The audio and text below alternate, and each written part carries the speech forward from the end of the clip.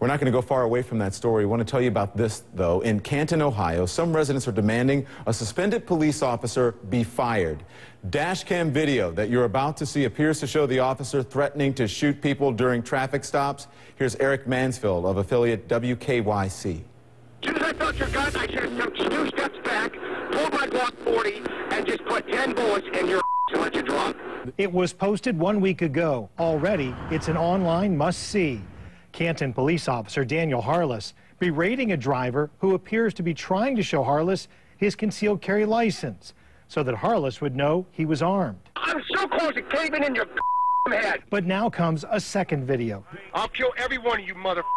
This one from a year ago. No, I'm telling you what, I will shoot you in the face and I'll go to sleep tonight. As Harless's temper again flares while instructing 2 people in the backseat of a car during a traffic stop for suspected drunk driving. Well, it looks like we're seeing repeat behavior. It's a disturbing pattern. Philip Mullivar is with Ohioans for Concealed Carry, a group that is calling for Harless's job. In both cases, this officer's behavior is entirely egregious. He needs to be removed at once. In both cases, Officer Harless is encountering a gun during a traffic stop, which is always a perceived threat for police. Now it's up to police brass to determine what's acceptable. You mother, get the out before I shoot you.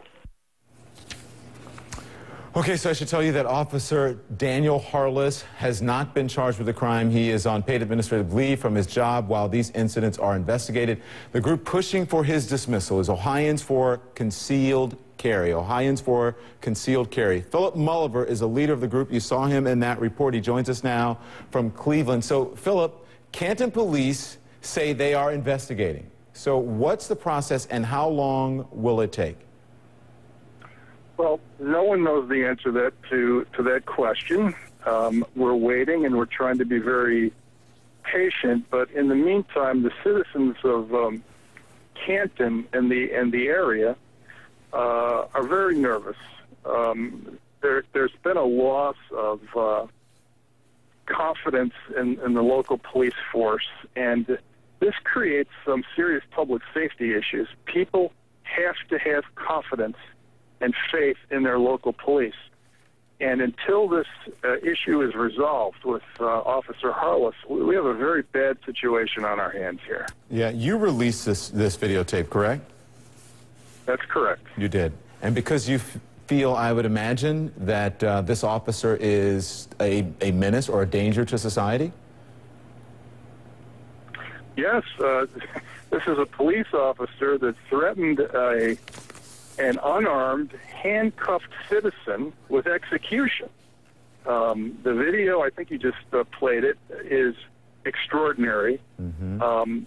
His behavior amounts to one of the worst instances of police abuse in modern U.S. history. This is a very, very serious situation. My group became interested in this whole unfortunate event because it brings to light a problem with the Ohio concealed carry notification law. That was the way we entered this whole issue. Mm-hmm. But our concern now is also to make sure that people are safe and they have this person removed at once. Well, what's interesting is that for people, especially consider carry to conceal or consent to conceal, consent to carry, excuse me, when usually people who are in those groups are very pro-police officers. And I would imagine that you think because the videotape is so damning when you see it, that you're just not having it. And you understand the pressures of police. Of course. So we have many police officers and law enforcement administrators that are not only founders of our organization, but are active members and have been so throughout our 12-year history. We're a very pro-police organization. We work very closely with police organizations in the state of Ohio. And we want everybody to be safe. We want people who choose to obtain a concealed carry license and carry a handgun to be safe. We want police officers to be safe.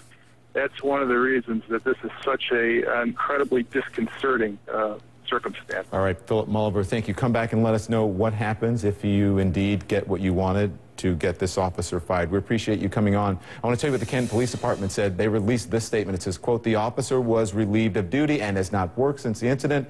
It is being fully investigated." You know, many critics say the extremes are dominating the debt ceiling negotiations, but